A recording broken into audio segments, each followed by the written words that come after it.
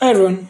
So in this video, we will cover an interesting topic, web server, and maybe a difference between a web server and an application server. So in whenever I have worked with many engineers, what I have found is there is a common misconception in understanding the difference between web server and application server. So this is a video where I would like to address those differences. What are these differences? And what is the purpose of each server. So let's just get right into it.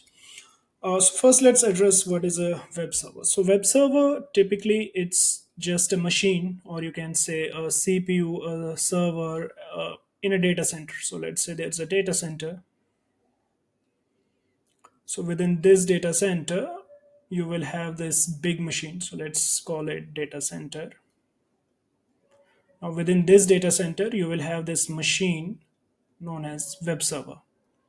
Now, what does this web server do? It will typically store, let's say, some HTML, CSS, etc., static files, and it will have certain rules, it will have certain configurations which will allow it to route typical request to a different server, to a different machine. Now, this machine where this web server will route its request will be the application server. Now, in most of the cases, the application server and the web server would be in the same data center to reduce the latency, but there could be cases where these could be in the different data centers as well. But typically, to keep the latency very down, these are typically kept in the same data center. Now, what does this application server do? It will have the application code, it will have the business logic, and it can interact with the database as well. Interact with the database, get the data from the database, and pass the response to the web server, and web server in turn will pass the response to the client. Now, to understand the complete flow, let's say initially you load a website, let's say xyz.com. The client sends the request to the web server. Now, web server will provide an HTML CSS response to the client. Now, this client, by client I mean it could be a browser, it could be a mobile device, or it could be maybe an IoT device, or anything. So it will provide an HTML CSS response. Now I'm explaining a very simplistic version of it. It's a bit more complicated. There is CDNs, there are buckets. So we will delve into more details in future videos. But to get a holistic view, let's understand this model first. Now, there would be some other requests as well. These could be HTTP request. These could be GET or POST HTTP requests. Now, these kind of requests, the web server will have a rule, because web server doesn't know what to do with these kind of requests. So what web server will do, it will typically pass these kind of requests to the application server, wherein there will be your business logic, your application code, and your application code will decide what to do with that request. Maybe the request is to fetch some data from the DB, or maybe post some data into the DB. So that is completely up to the application server, and the application server will provide the response to the web server, and web server in will just pass that response to the client.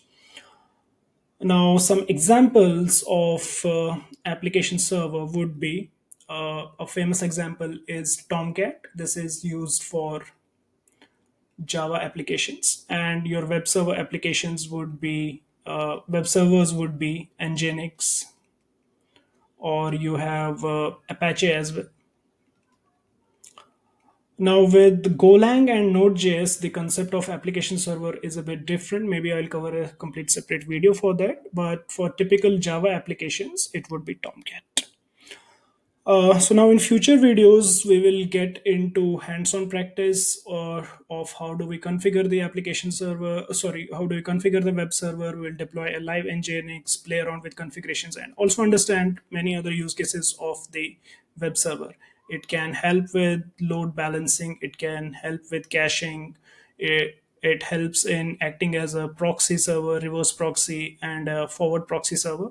So all those use cases we will consider and we will learn them hands-on, typically with Nginx, maybe a few use cases with Apache as well in the upcoming videos. But in this video, we will do a live exercise of some live websites wherein we'll try to understand where the request is coming from. So let's say we will go to the website called flipkart.com. For folks out of India, Flipkart is a huge e-commerce website in India, just for reference. So here we will try to understand where the request is coming from. We will reload the page. And if you see the very first request, here the request URL, here the browser is requesting for flipkart.com. And in response, you're getting the HTML CSS completely. Now in the headers, if you go to response headers, if you see the server, it is Nginx. So that means my browser requested for flipkart.com. What the web server did is provided with the HTML and CSS. And in this case, the web server is the Nginx. Now we will go through a couple of more websites. Now here you might be a bit confused, but I will explain it. Let's see. It's not allowing me to inspect. Maybe I'll just reload.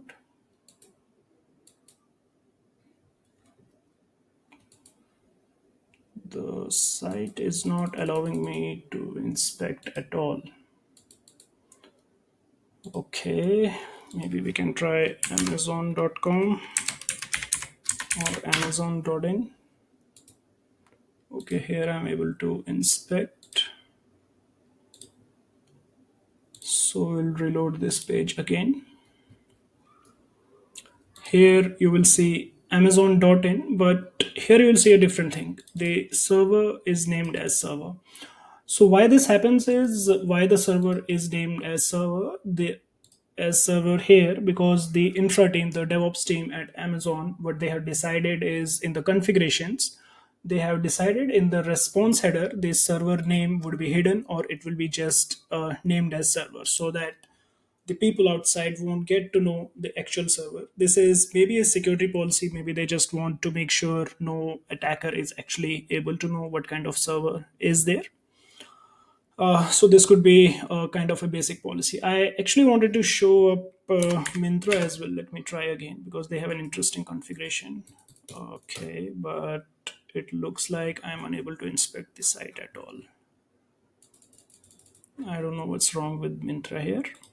But anyways, you get the idea here. So yeah, that was it for this video. Do follow, do subscribe. In future videos, I will cover more interesting video, especially on the hands-on part of the web server and Nginx. Thank you.